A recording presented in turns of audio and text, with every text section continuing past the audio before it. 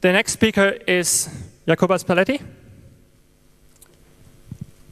And he's going to talk to us about, well, we all know the old web, like you click, and then even if you're in Germany, it's still the thing where the page loads and doesn't load, and you may get internet, and maybe you get to the point where your website actually loads. And he's talking to us about applications or web applications that load in real time. Wonder how that works in Germany.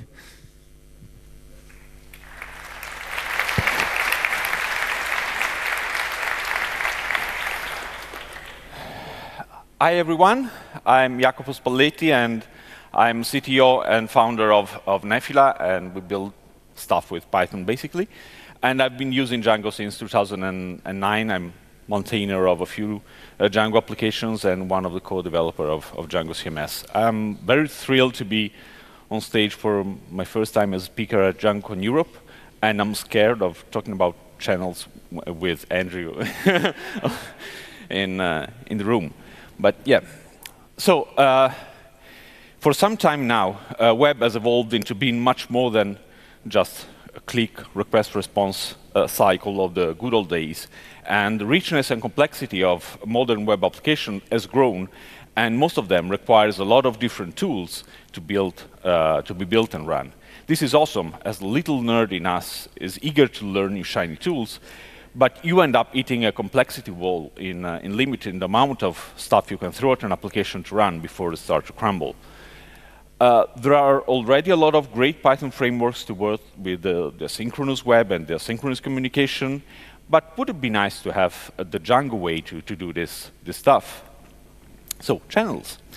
And channels has been created to go beyond the request, the HTTP request response, without losing the Django awesomeness. It's not part of Django's framework, but is still maintained by the Django project, and is a framework built to deal with all the asynchronous protocols, so it's not limited to WebSockets, and you can use any asynchronous protocol with channels.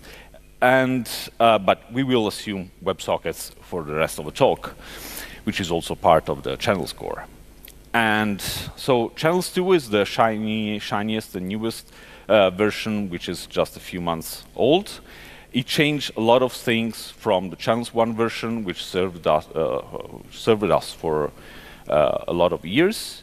And I will assume version 2 for the rest of the talk. The talk will not assume any previous knowledge of channels. Probably Andrew will go more into the details of channels. I'll explain the basic concepts, and a start might be boring, but I found it very important to understand them, to actually being able to write sensible applications, sensible channels application. I wanted this talk to be very actionable, very practical, so we will have a sample application, we will see together, and I will drill down into the code to show the intricacies or the pitfalls of channels, of building channels application. So let's see some concepts. The first one is asynchronous. What means asynchronous? In this context, let's say that asynchronous means event-driven. So some event happens, and our application responds to it. For example, a client connects to a WebSocket endpoint, and a function is called, or an object is created in a database, and another function is called. And this is a big change from the usual synchronous HTTP world. If you are interested in how Django works in the synchronous world, have a look at Jacob Kaplan-Moss talk at Django 100 2015 about the whole request-response cycle, which is it's been very interesting and insightful. A problem with asynchronous code is that it's generally more complex to understand and write because of its non-linear nature. And so it's more complex. And Channels 1 decided to hide most of its complexity, while Channels 2 embraces it and exposed the asynchronous core. You can still write synchronous code, but you can switch to the synchronous if you need.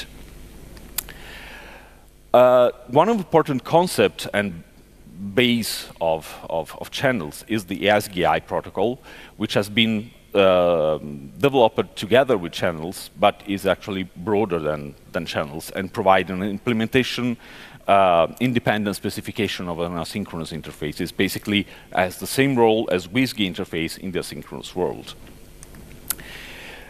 And one of the big change in channels too is the SGI all the way down approach. Every building blocks of channels is an SGI application, so you can mix them, compose, and pipeline basically them to create your own pipeline and your own application.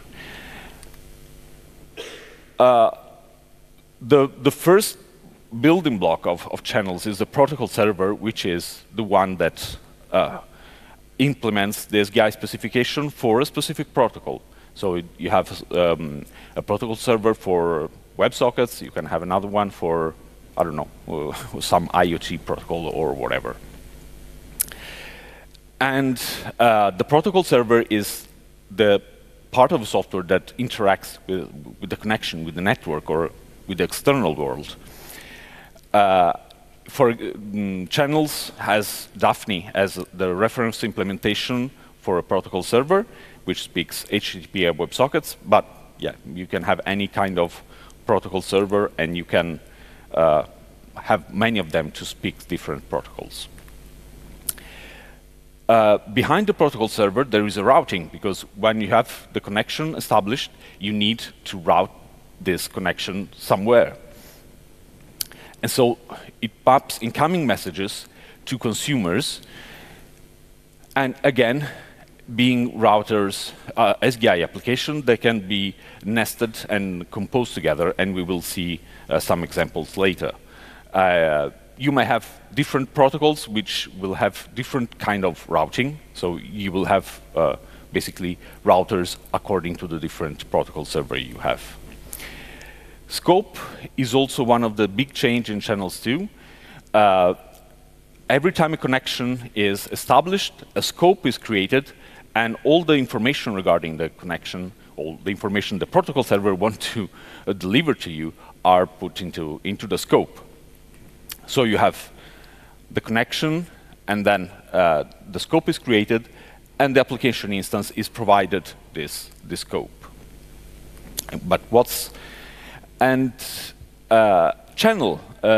Channel used to be basically the building block of channels 1 version. In channels 2, it changed a lot its nature. It used to be the basic communication system between the protocol server and the rest of the application. In channels 2 is basically an IPC mechanism for consumers to speak to each other. And it's where events basically happens. As channels 1 is a first in, first out, at most once queue. And then we have the consumers, which are the main abstraction of building your SGI applications. It handles events that happens on a connection or in a channel layer. And the big change is that consumers are stateful. So whenever a connection is established, an instance is instantiated, and the connection and the instance will live together. And so each connection is managed by a single consumer instance. Group also changed a lot in version 2.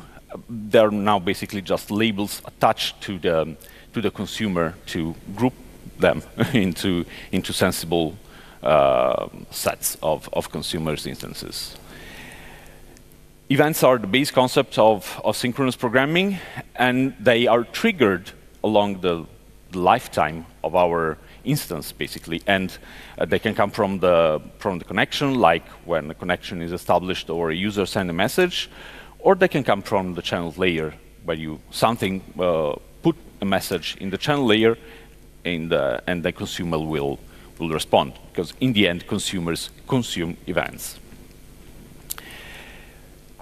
And last but not least, WebSockets is mostly used, consumed by JavaScript. We are not limited to it. There is Python implementation of WebSocket client or any language, actually. But if you need JavaScript, Channels ships a very lightweight library to make easier to use WebSockets in the browser. So, a brief recap. Channels do expose the asynchronous, its asynchronous interface, and it uses async IO, so it only Python 3 and up only. But this allows you to write synchronous and asynchronous code in Channels, so you are much more free to do your own implementation. It also changed the way it handles the connection, because now everything runs in the same process. So Django and the consumers run in the same process. This allows to make consumers stateful along the other advantages. Then you have middlewares, which are similar to the WSGI ones.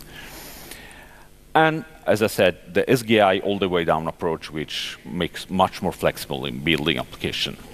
But OK, enough theory. Let's see some action. And this is a sample application I built for this talk. It's a very simple one. It's a simplified version of an application we actually built. It's not present 100% of the Channels features, but is a good subset to start with. What's the features of this application? Let's call it poor folks Google Docs, because it can count active users. It can tell if other users are reading or editing a document. And you have browser notification when something happens into the application. The application logic is very, very coarse and very race condition prone. It's just to expose the Channels features, not to how to build a real application. As I don't want to sacrifice kittens to the live demo god, I prepare a video, and I will explain as it runs. So here on the right, you have Leela with the dashboard open, and on the left, you will have Fry.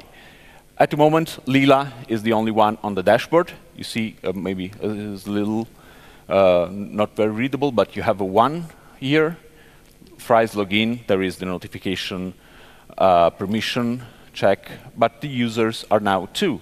And you have these green labels on each document that says that nobody is doing nothing with it. Now, Fry has opened the document, so Leela knows that Fry is in, because the label is yellow, and the Fry's name is there.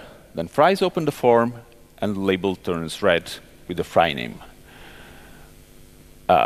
Fry saves the document, and that's the notification. Leela clicks on it, the document opens, and on Fry's dashboard, the label turns yellow. So it's very basic and stupid, so to speak.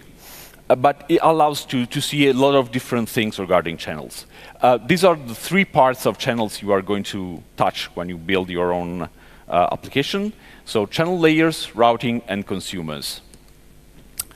Channel layers is basically where is the backend storage of the messages that runs between the consumers. So you basically have just to configure it and use it one of the existing channel layer. You can build your own. This is one of the default ones. And you have the SGI application setting, which will tell the protocol server where to send the messages. I configured routing, but this, as everything is an SGI application, I can put any SGI application here, not necessarily a routing. But what's the routing? Routing is similar to the Django URL-conf, and so you have a lot of different SGI applications here that route the messages along the decision tree, basically. And let's see more in detail how it works. So this is our top-level routing. You have the middlewares, which is this one.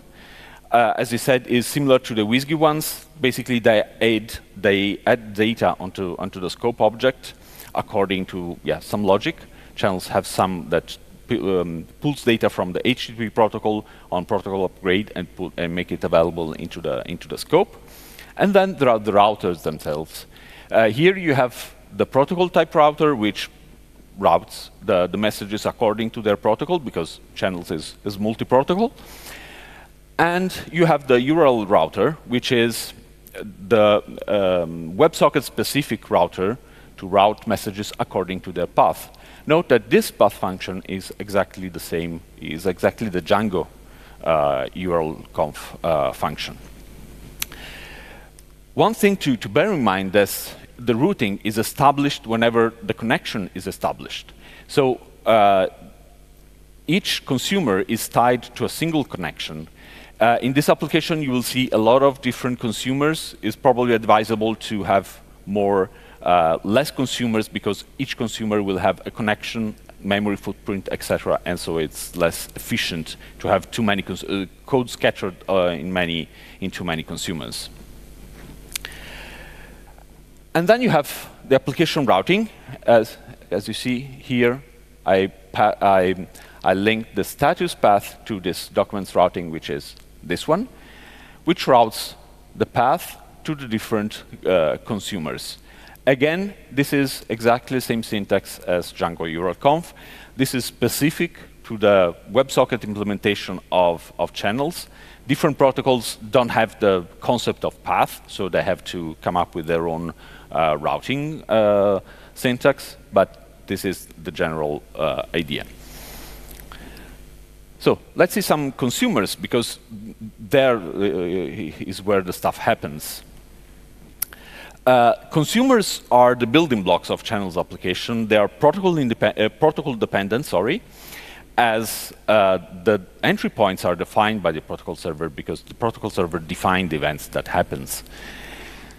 In our example, we are going to use the WebSocket consumer, which is kind of high-level class. There are a lot of classes which allows to work with more low-level stuff if you need. In case of WebSocket, we have these three entry points: connect, disconnect, and receive according to the different events. Client connect, disconnect, or send a message. They're optional. The default implementation of WebSocket consumer does something with it, like doing the accept of the connection, etc. And you are going to need to write your own events manager, your event handler, and we will see why. In this example, this is a very basic consumer, very stupid one. You have on connection, there is this thing, we will see more in detail later, which sends a message to a group, to the users group. And there is this method defined on the same class, which matches and handles the events. In this case, it just relays the number of users, which is static file, so not much useful, back to the clients. And we will see the details each step later. So, counting users. In our case, counting users is very safe, because very simple, because we have a stateful connection. So when a client connects, we just increment in some way the number of users. We create a message here with the actual number of users connected, and we send them back to the users group. This group, each consumer is attached to a group according to this attribute. This is current. I set it as a static users string. Actually, please note the comma. This is a tuple, not a simple string. But I will use a property here to make more dynamic in following example. So I send this message, and in the same consumer, I just read the message with a number of users, and I'll send them back to the clients. I can write JavaScript. This is awesome. This is very simple JavaScript code I've been able to write by using the WebSocket client library shipped by channels. Here I connect to a path. defined somewhere, but it's basically the endpoint I configured in the routing. Then I listen to the incoming data from the connection, and I do something with it. In this case, I just read the number of users, and I update the label on top of the window. So we know how many users we have, but now we want to check who's doing what. And in this case, we have two different consumers, one to track the single document and one to track the list. This is not very different from the other example. Here I count the number of users I have, but in this case I also need to check the status and the slug. And then I send back the number of users. Actually, it's a more complex structure which says, okay, there are these users in this document with these phases, so read or edit. And please note that in this case, the group I'm sending the message to is a slug, which is something I captured from the path. And I attached this one into this number of groups defined in the property, so this is dynamic. When the consumer is instantiated, it's attached according to the slug of its path. Again, I send a message, and this method sends back the message. But I want to go more into the details of what's happening here, because this is basically the concept, the entire concept of channels. So in the connect, I call this async to sync function, which is a helper function that maps the synchronous part of channels, which in this case is the group send method, with the synchronous part, which is the connect. The connect is a simple synchronous function, so I can use OREM here and another synchronous function. The channel layer is an attribute form on the consumer instance, which will map the current channel layer. And the group send is the function that actually interacts with the synchronous part and send the message. As I said, the self slug is the group I want to send a message to. And what's the message? The message is basically a dictionary. In this case, I'm using a JSON WebSocket, so it must be a JSON serializable dictionary. But you can, if you go more into if you use different base classes, you can also have binary messages. And the important part here is the type key, which I can invent, basically document.status, which is mapped to a method, in this case document_status, which must be implemented in each consumer which is attached to a slug, to this specific slug group. And the important part to understand is that even if those two methods are implemented in the same class, they are not executed into the same instances, because this is called in the single instance where the event has been cached or happens, and this one is executed in all the consumer instances listening on the same group. So that's really important to understand that by using events, you can propagate things from one group to another, to one consumer instance to another. The document list is more simply, it's basically the same. It just doesn't count the user and is attached to a different group, but the logic is the same.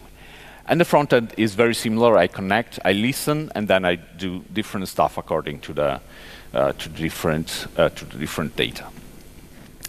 One important thing to know is that you can use channels functions outside the channels world by using async to sync. You can, for example, in this normal model, I can just send a message to some group, and some consumer will handle it. And this is awesome because Channels 2 doesn't ship data binding anymore, because it was to binding to the community, basically.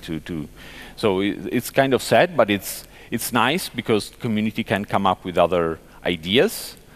And I make an experiment by resurrecting a very stupid application I built called DjangoCon, and we'll weekly go through it. It's based on Django Meta, which is a SEO and social network meta tag library.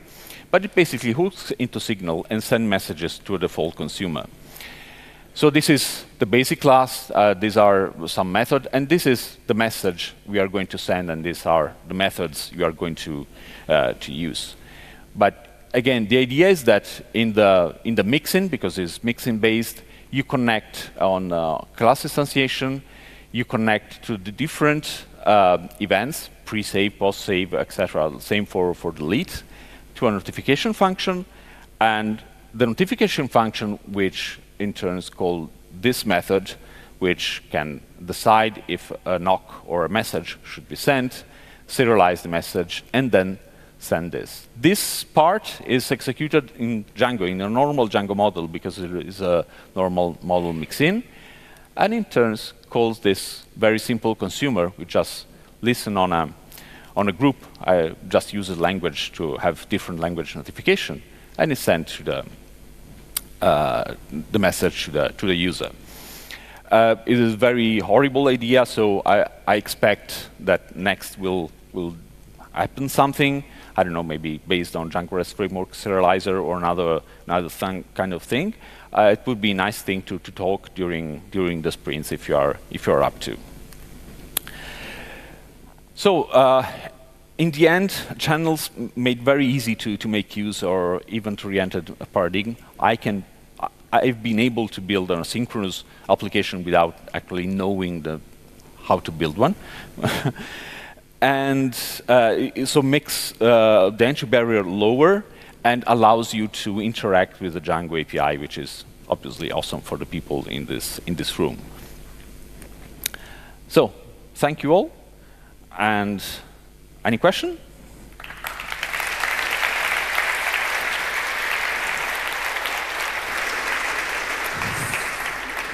Thank you, Jacopo. We have time for a few questions, if you have them. There's a microphone right up at the front here. Okay. Andrew. I'm getting scared. Hello. Thank you for doing half my talk for me. It's very useful. Sorry, my voice is gone. My question for you is, like, with all the different things you've seen with channels, what part would you say still needs work? Like, what do you think is the rough edges with that kind of stuff still? Well, I have not highlighted it, but for example, one pitfall is that if you don't define a method that handles an event happen, you don't have any way to check this unless you write tests, obviously, but there is no safety check in that regarding that. So you can send a message to a group, and then some consumer may fail because it doesn't handle that kind of event, that event. But it took me a while to wrap my head up around channels too, because I've made some experiments with version 1. And so basically the whole concepts part is how I try to structure my mind around channels too. But after that I find very easy to work with it. So great work. Thank you. Are there more questions? 1, 2, no? Okay. Thank you, Jacopo. Thank you very much.